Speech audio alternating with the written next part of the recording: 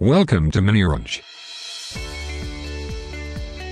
Today we are going to set up single sign-on in Joomla using ADFS as an identity provider.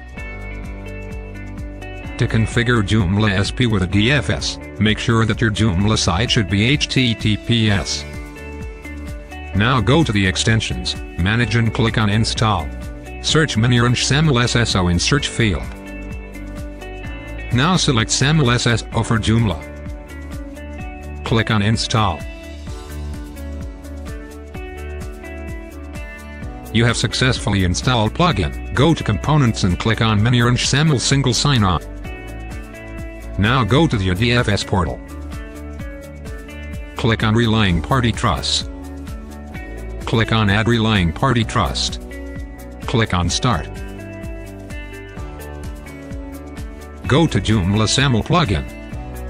Go to Service Provider Metadata tab. To copy metadata URL, click on Copy icon. Paste the metadata URL.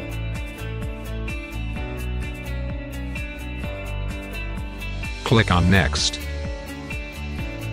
Enter app name.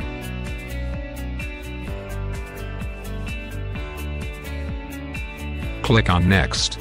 Click on Permit Everyone. Click on Next. Click on Next. Click on Close. Select your application. Click on Edit Claim Issuance Policy. Click on Add Rule. Click on Claim Rule Template. Select Send app attribute as claims. Click on Next. Enter claim rule name. Click on Attribute Store. Select Active Directory. Select LDAP attribute as email addresses. Select outgoing claim type as name ID. If you are sending multiple attributes to your SP, then make sure the outgoing claim type should be unique. Click on Finish. Click on Apply.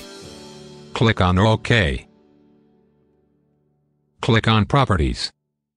Click on Advanced. Click on Secure Hash Algorithm. Select SHA1. Click on Apply. Click on OK. Let's download the IDP metadata, using the following URL. You can use this metadata file or a URL to upload ADFS metadata, in the Joomla Service Provider tab. Click on Upload IDP metadata under Service Provider tab. Paste the URL of metadata. Click on Fetch Metadata. For ADFS, the name ID format should be unspecified. Click on Name ID format.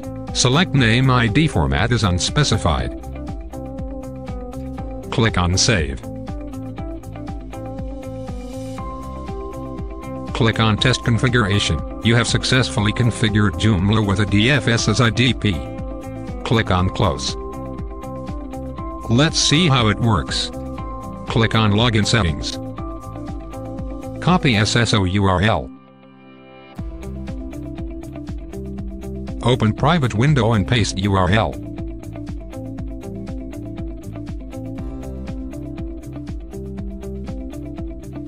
You have successfully logged in.